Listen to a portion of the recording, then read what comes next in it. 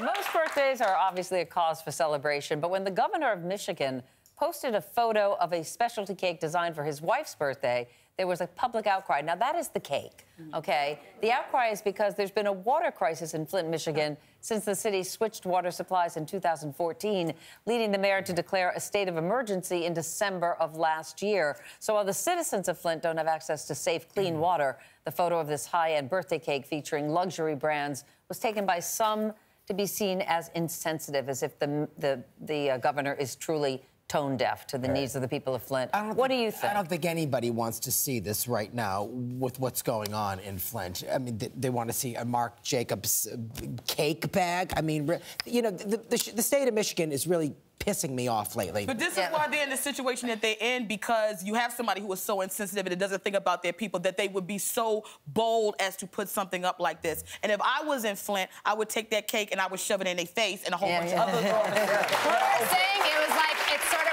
it's Marie Antoinette, like let them in cake. They're so out of touch of what's going on. The fact that they would have a cake, have a party when, you know, your constituents can't even drink water, can't even bathe in water. And FEMA and the National Guard are in Flint. Well, kids are dying. She's allowed to have a birthday party. She can have a birthday, but not that kind of a cake.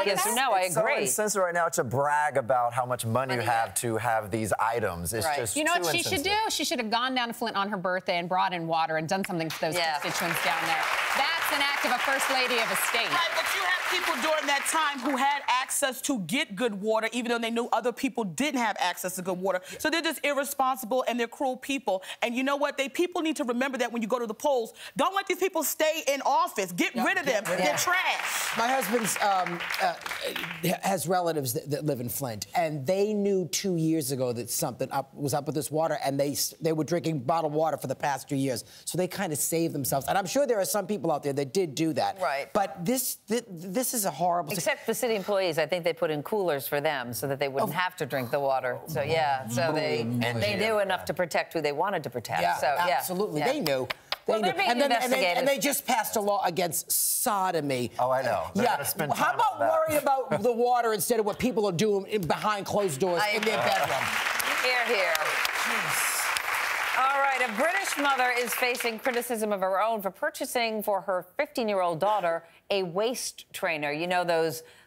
it's a beauty device. It's almost like a corset. It's designed. Yeah, it's made popular by Khloe Kardashian and Kylie Jenner. There's Khloe wearing one, and the mother says her daughter, who's a big fan of Kylie, follows her religiously, is now 16. She wears it every day under her school uniform because it makes her look better in her blazer. It depends on how... I mean, in the 1800s, women wore corsets all the time. And it was bad for them. It must have been, right? We've learned that it's bad for you. We've done studies on these corsets.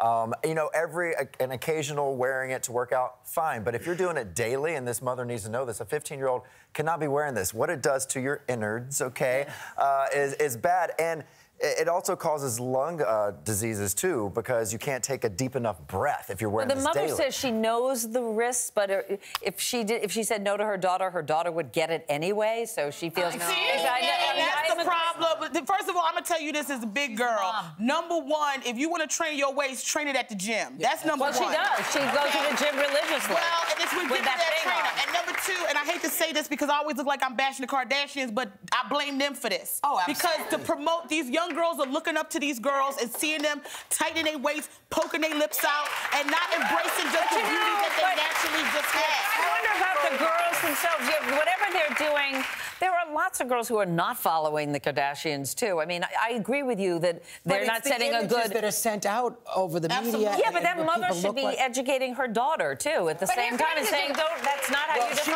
yourself. She better stop wearing it because, you know, her kidneys are going to end up in her lungs. I mean, it's just... I always think of, like, you know, Gone with the Wind, when Mammy is putting on Miss Scarlett's... Did you ever do anything stupid? She's dying Did you ever do anything stupid in the name of beauty? Oh. No. Lemons on my face to get rid of my freckles. Yeah. Like back in the day, they used to say if you put... innocent, yeah. I know, but for me... Endanger your body. Yeah, that would be endanger your body. Well, I only have dreams of putting a white mask on my face like Joan Crawford and terrorizing my children. I only have dreams of that. Mario? There is never a dull moment in your life, actually. What are you up to? Well, you know, I recently did a concert with my husband at Lincoln Center. We sang together. It was the first time. It really was wonderful. So we're doing it again, May 28th at the Bay Street Theater in the Hamptons in New York. You know what I heard about that? People who saw it said what was great about it is you wanted more. You timed it out perfectly, because sometimes people don't know when to get off the stage. Well, and then you did. No, but I mean, that's great. That's very nice to hear. I appreciate it. People loved it. So we're doing it again. We had a great time. We're going to do it more and more. And then my solo show, my one-man show, I'm doing July 2nd at the West Hampton Playhouse. So I got two different shows. Well, this is the spring and summer. That's the life of the bard. The theater. The theater. At that one in the Hamptons, because I need to get over. I need to see a couple of dudes out there that's single. So, come on, we'll hook you up. Okay, please.